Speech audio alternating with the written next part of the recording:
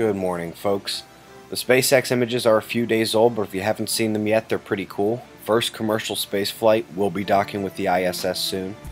Great articles today. Apparently our planet's changing core was responsible for our atmosphere. China can be looked at as a world economic indicator as much as the United States can. It's worth watching in its entirety, unlike the Iran theater, which is just a show by the elites against poor foreign people, and really doesn't look like they were expecting this picture to be taken at that time, does it? How appropriate given the subject matter of the article. Hemorrhagic fever has hit outbreak status in the Philippines. East Asia better get ready for Sanvu. The tropical storm became a typhoon since we last spoke. She isn't exactly stopping. We had a 5-pointer on the Mid-Atlantic Ridge, multiple large quakes south of Australia, and a 6-pointer off the coast of Japan. Having a look at the solar wind, the yellow is the speed. It is coming back down, although still more than 50% higher than what we'd call ambient levels.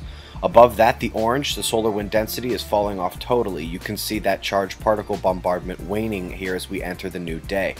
Despite the fading geomagnetic instability, you can see the underlying vulnerability of our system. We still have multiple variations upon different frequencies. The last 24 hours of the sun? Boring, but who's to say that's bad?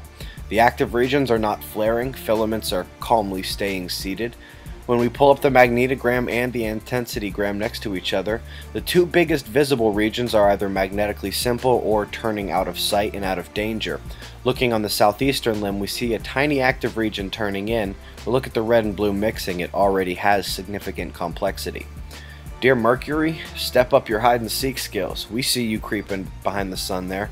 Now, while we won't see him back there, obviously, the moon will be dancing next to Mars at that time, then moving on to hang out with Saturn for 2 nights as Mercury steps out from behind the sun to conjoin Venus. And as that happens, the moon's monthly perigee, her closest approach to the Earth, is June 3rd. June 4th is the full moon and lunar eclipse, only visible for California, Japan, China, and our friends down under. All that in the next 11 days, followed 1 day later by the Venus transit. You will be dead when it happens again, so you might want to check it out. This is how you'll know if you can see it. That's the news, folks. Be safe.